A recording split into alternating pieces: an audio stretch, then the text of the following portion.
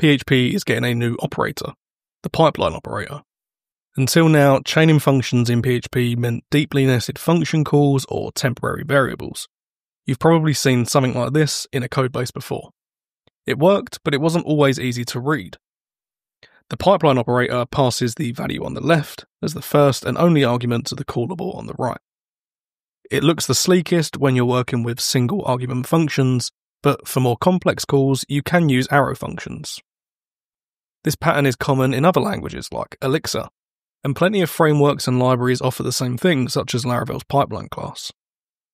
The main benefit to having it as part of the language is performance.